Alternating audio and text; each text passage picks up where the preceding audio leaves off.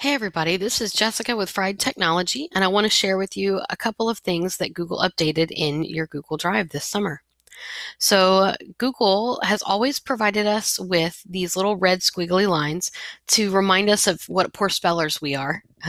And we've always had an option in Google Docs to go back and change that spelling using a built-in dictionary that can help us with the proper spelling. But what Google added this summer, which I think is pretty cool, is it added the blue squiggly line. So you might see that here in my document.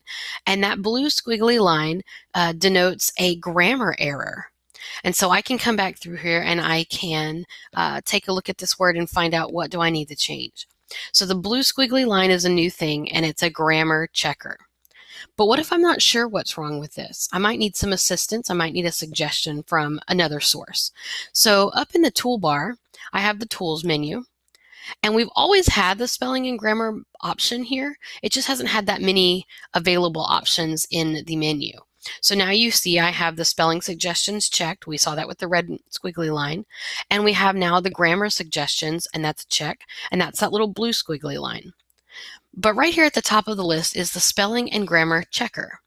So if I turn this feature on, I'm going to see this little sidebar menu, and it's almost like a little wizard, and it's going to suggest changes to me, and I can accept them or ignore them. So notice it's blue here. It's color-coded with blue because it's a grammar error, and it's suggesting to me that the word Google's needs an apostrophe. So I can choose to ignore or accept the grammar checker's suggestion, and I'm going to go ahead and accept. And now we moved on to the red squiggly for productivity needing to be changed to productivity. So I'm going to accept that as well. And finally, it picked up on the word blog needing to be changed to the word blog. So I'm going to accept that change as well. And now I've cleared out all of my suggestions made by the grammar and spelling checker. And you notice that little window kind of went away on its own after the document was fully checked.